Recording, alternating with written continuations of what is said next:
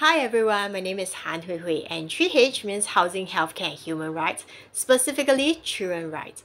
So on 8 August 2024, I was summoned to Singapore Police Station, and outside the police station, I filmed a live video saying that public resources should not be used on the 12 years of political persecution against me, but they should be used to protect our children and improve the lives of our future generation. But the AGC is still labeling me as the leader and demanding me to raise like $23,000 on behalf of Singaporeans. And until today, I still have a shortfall of about $8,000 to $9,000, which is why I'm making this video to raise awareness on political persecution and how bad the child abuse situation in Singapore is. So in the previous videos, people were saying like, oh, those are child abuse cases in preschool and by fathers. At least the mothers in Singapore are not abusing the children. Really? There are mothers who physically hit their 6-year-old to the extent that the child is physically abused, like their bodies are covered with bruises. Just imagine yourself having a belt hit you more than 100 times. Compared to the previous videos when the kids actually died, this 33-year-old woman beat up the child and the child did not die.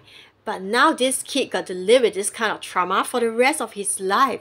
Is he going to think that beating people up is going to be a normal thing? And will he grow up to become like one of those kids who go and coerce one guy, one boy to go and do disgusting act against a girl and then start beating other people up because his parent did it to him?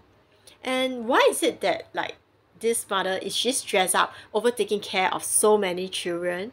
Is Singapore a very stressful society to live in, which is why parents are beating their children up, teachers are beating the students up. Teachers are supposed to care for the children. Why are teachers beating the children up? And if teachers do not want to take care of children, why are they working as teachers? Is it because they are in for the money? Because of the high cost of living, they have no choice, or they so-called bo bian, go and take care of the kid or work as a teacher, but they actually do not want to take care of the kid.